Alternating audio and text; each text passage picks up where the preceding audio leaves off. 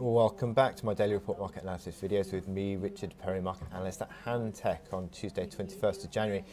Looking at dollar yen. Interesting because in the last few days we've just been edging higher with sort of a few positive closes.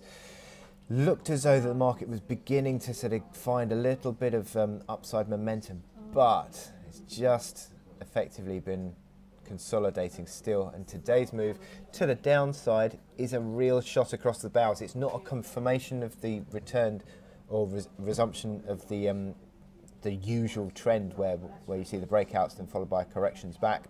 Not quite seen that yet, but it's a definite warning shot. 109.70, that key breakout line, is an area of underlying demand and supportive.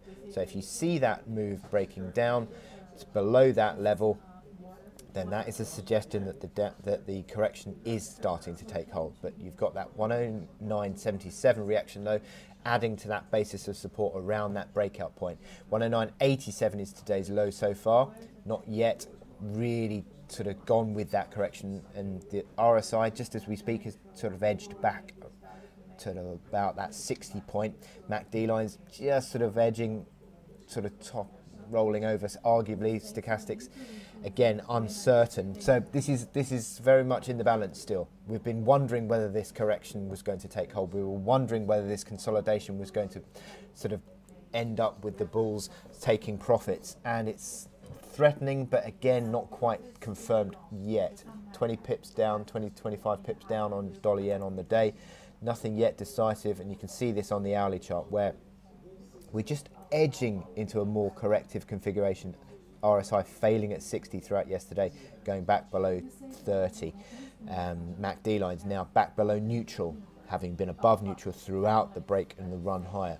But you can see here that the momentum of this run higher is just sort of dissipated, just sort of lost a little bit of its sparkle. 110.20 became the resistance throughout yesterday, or late Friday into today, and certainly seems a basis of resistance now starting to form. 110.20 to 110.30 area, and as I said, it'll be very interesting to see if we start to roll over. If you lose 109.70, that really does see the market topping out on a near-term basis and turning corrective. So you'd be looking at sort of correction downside targets, maybe 109.20 area, maybe 109.40 being the initial support.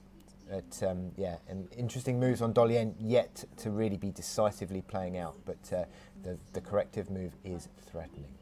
So I wish you good luck in your trading today. Click here to subscribe to our analysis videos and go to our website to sign up for our webinars.